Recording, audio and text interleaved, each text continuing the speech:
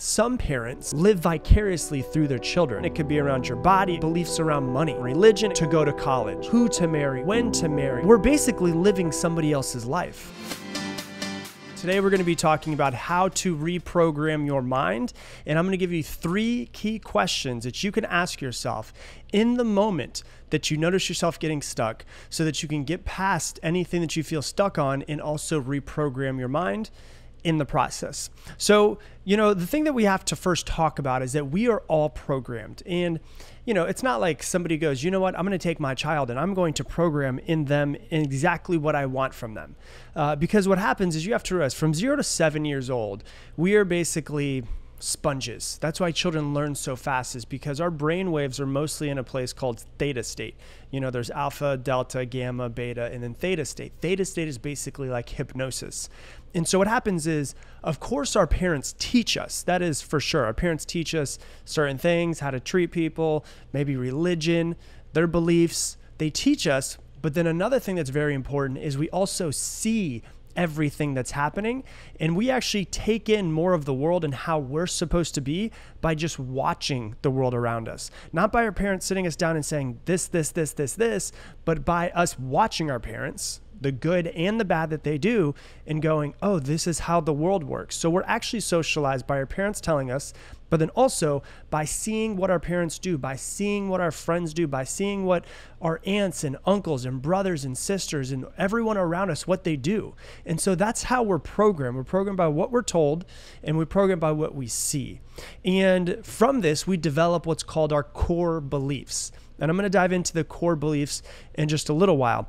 But the problem with that, of developing core beliefs, is this. We get to a point sometimes as we get older and we wonder why we're at ends with ourselves. Like, we really want this one thing, but we feel completely different about it. Or, maybe we really want to be into the religion that our parents taught us, but it just doesn't feel right. And you feel like there's almost 2 sides of you in a battle. Have you ever felt this way? Where you're sitting there and you're like, I feel this way, but I think this way, and I don't know what's right. And you feel at ends with yourself, but also at the same time, you feel kind of weird in your own skin of like, who am I? What do I believe? I know what I've been taught, but I don't know if this is actually truly what I believe in. And at this point in time is where you kind of have to go back and break down everything that's been taught to you and everything that you've seen since you've been younger. And a lot of times what happens is we realize, well, let me be honest with you, most people don't even realize this, but at some point, hopefully you realize this, is that you're basically carrying baggage and beliefs that aren't even yours. And they've been dropped down to you by your parents. It could be beliefs around money, where your parents are just extremely scarce and they have the scarcity mindset and the poverty mindset. And you might get older and you might have that exact same mindset, but it's like this weight, this baggage. It's like carrying around this 50-pound backpack in your life that you just feel like you need to drop. And so we're carrying around other people's baggage, other people's problems. There's so many different ones that I'm going to cover throughout this episode, but we're basically living somebody else's life. And a lot of parents don't realize that they raise their children to live the life that they want to. And we've all seen it. We've all seen parents that want their children to go into sports because they were never good at sports. So they want their parents to become a doctor because, they want them to be rich and successful because they were never able to be rich and successful. And a lot of parents, not a lot, some parents live vicariously through their children. But one thing that I think everybody wakes up to at one point in time is the feeling of living somebody else's life. Like the life that you're living, you're like, why am I doing this? Is this truly the life that I want? Is this truly what I want to be doing with myself? And a lot of times parents are I get so many messages from people of parents trying to live their children's life. They're telling them, to go to college. When they go to college, they're telling them what career to get and what to study. They're telling them what job to get. They're telling them who to marry, when to marry. You better have kids really quickly because I'm not getting any younger here. And what happens is we're basically either living the lives sometimes that our parents want us to live or living the lives that society tells us that we should live. Like, for instance, we might be living a life where we spent all of our time in school. We went and got a career that we didn't even truly want, but we went that way because of the fact that we knew we could make more money. And so you go to school sometimes and get a career and go to school and actually study something that you might not even be interested in. But the only reason why you're doing it is because of money. And money's not fulfilling. And so you're actually not following your true passions. You're following whatever you think you're supposed to do to make money, or what society thinks that you should do, versus doing what truly lights you up, what you want to do in your life. And it comes down to us figuring out what our core beliefs are, the core beliefs that have been taught to us, examining them, seeing if they're the actual core beliefs that we want to hold on to, and if not, getting rid of them and then replacing them with new core beliefs. And we get our core beliefs from everywhere. We get them from our parents. We get them from our teachers. We get them from our family. We get them from our religions. And sometimes we just feel like these beliefs don't really line up with me. And to be, to be honest with you, most people get to the point where they don't even know that the core beliefs are what holding them back. They just don't feel right. They just don't feel good. And one of the issues that psychologists have found is that about 70 to 80% of somebody's programmed core beliefs in themselves are actually negative. This is important to talk about, and this is important to think about. 70 to 80% of our core beliefs that are programmed into us by our parents, by society, by religion, are negative core beliefs. Things like, I don't deserve love, I'm not good enough, I'm not smart enough, I'm not pretty enough, I'll never be in great shape, I'm not a great athlete, I'm not smart, people cannot be trusted, I'll never amount to anything, I'm worthless, don't trust people of this color. Like, there's a bunch of different things that are programmed into us from childhood, and 70 to 80% of them are negative. And so people go through their lives wondering, like, why am I so negative? Why do I feel this way? Why do I not feel happy? And they don't realize that since childhood, unbeknownst to them and probably to even their parents as well, that they've programmed negativity into them and they don't know how to get rid of it. And so they learn this as a child. We learn this as a child. And after we get out of childhood, we kind of keep them with us. And so, like we said, from 0 to 7 years old, you're basically like a sponge. Like, you're doing whatever it is that you think they're supposed to be doing. Like, you're living someone else's life and you're learning and learning and learning. This is the way I'm supposed to do it. My parents taught me this. I'm seeing my parents do this. I'm seeing my aunts and uncles do this. I'm hearing them tell me these things. These are older people. I'm supposed to trust them. And so, we take those on. And so a lot of times people could have an abusive parent, for instance, and they don't think what's wrong with that parent. They think, what's wrong with me? And it doesn't have to be physically abusive. It could be mentally abusive. It could be sexually abusive. There's a lot of different types of abuse that are out there. And people never think, what's wrong with that parent? When you're a child, you don't think, what's wrong with my parents when you're 5 years old? You think, something's wrong with me. So what's wrong with me? And we grow up that way. We get older and we still think, something's wrong with me. Something's wrong with me. If your mother, for instance, is anxious, she's a really big worrier. Maybe she'll learn it from your grandma. Her grandma, or her mother, your grandma, is a really big worrier. And so she's literally basically passed her worry and anxiety onto your mom. So now it's both of them are worrying and anxious. And then something bad happens in the world. And what happens? Your grandma calls your mom and her talk about it. And then what does your mom do? She calls you. I know there's a lot of people that are out there listening to this and watching this that are like, oh my God, that's my mom. She calls me anytime something bad happens. She's always watching the news. Her and my grandma are always talking about these bad things. And so what happens is the child grows up scared because the parent is so scared. It's not because the world is dangerous. It's because the parent views the world as dangerous and passes that on to the child. And a lot of times what happens is a parent like that will be in fear and be in fear and be in fear. And the child learns to be in fear. The child learns the world is dangerous. There's so many people that I've had conversations with that have parents like this, and they're anxious all of the time. They worry all of the time. They're constantly stressed out, and they have no idea why they can't get past this. And the reason why they can't get past it is because it's programmed into them. And then their mom calls them up and says, hey, did you hear what just happened in this country? Did you hear about what happened in the election? Did you hear about this person bickering with this person? In our state, somebody was murdered, even though they're nowhere near you. They call you and tell you all of these things. And what happens is they say, honey, I'm only calling you and telling you this because I love you. And I want you to realize this. That is not love. It's their worry and anxiety disguised as love. But they don't even know the difference. And the reason why is because their relationship with their parents are that way. And so what happens is we kind of learn through our parents. And if we don't sit down and go, is this me? Is this what I believe in? We carry it with us as much as they carry it with them as well.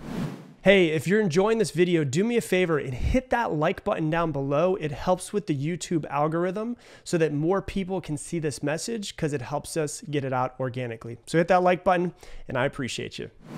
So, what happens is you learn this from childhood, you get older, and if you're not aware of the programming, you never step out of yourself and say, hey, is this what I truly want to believe? You're going to get the exact same thing that they had. And it goes over and over and over. It's just a pattern. It's just a pattern that's developed that we can learn how to break. And in order to do that, you got to take yourself out of the jar.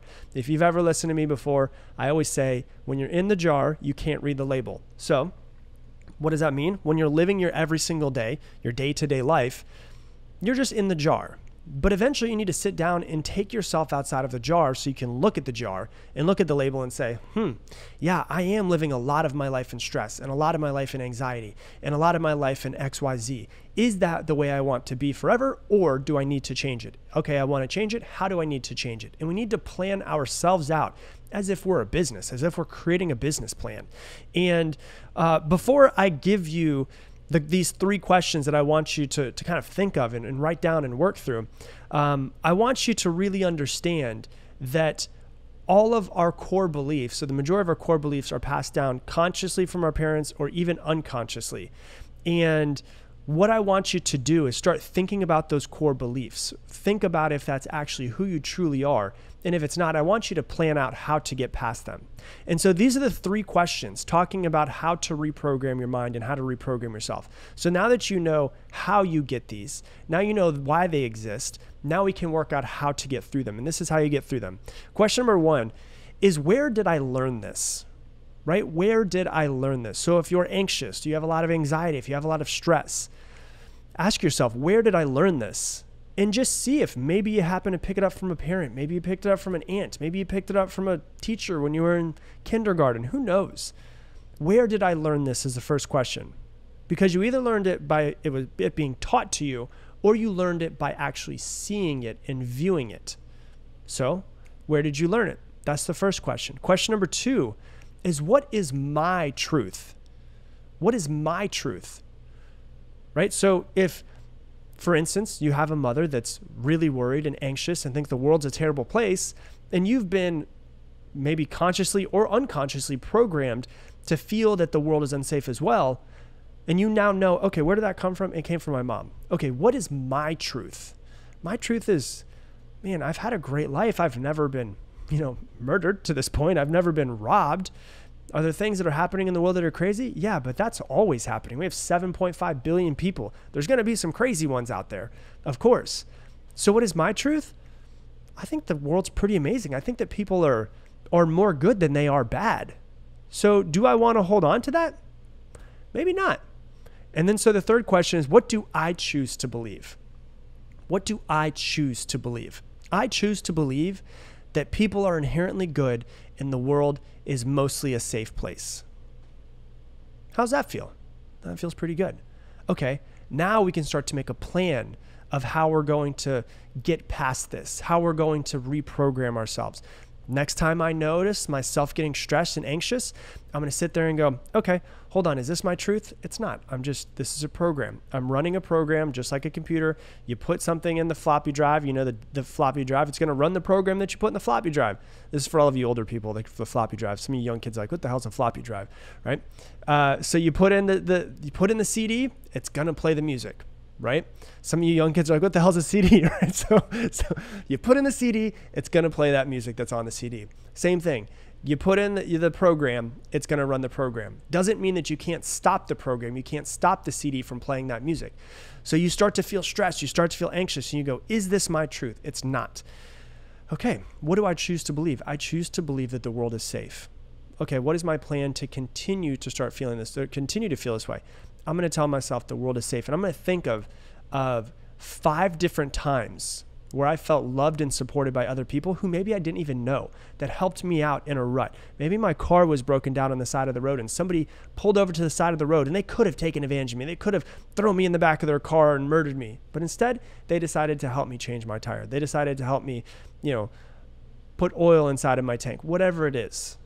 So then what you do is you start to reprogram yourself by stopping yourself in the middle of the program and flipping the program. This isn't my truth. This is my mom's truth. I'm going to let it go. I choose not to believe this anymore. Let's say you're sitting there and you're like, okay, I'm looking in the mirror and I'm like, oh God, you're so ugly. You don't look good. You're so overweight, blah, blah, blah, blah, blah. And you start talking down to yourself. You get out of the jar. You start reading the label and you go, where did I learn this? Well, I learned this because when I was a little kid, I used to be a little bit chubby. My dad used to always pinch my sides, my little fat on my sides, and talk about how I was chubby. I used to get made fun of as a kid when I was chubby. And you can think about the times when you learned this from other people, right? Because if you were in the middle of the jungle and all of that, people aren't going to call you fat if you're in a tribe in the jungle. So it's something that's it's like people throwing their stuff at you and you're just carrying their baggage. Okay, so that's where I learned it. What is my truth? My truth is I actually want to love my body. I love my body. I think that it looks good. We know so many people that are just in great shape. They still think they're fat. And the reason why is because they're still running old programs of things that they learned. So what is my truth? My truth is I'm in pretty good shape. My truth is I take really good care of my body. I work out 4 times a week. Okay. What do I choose to believe? I choose to believe that I have an incredible body, that I'm building an even better body, that I'm working every single day. I'm working hard to get stronger and to be healthier and happier and have more energy.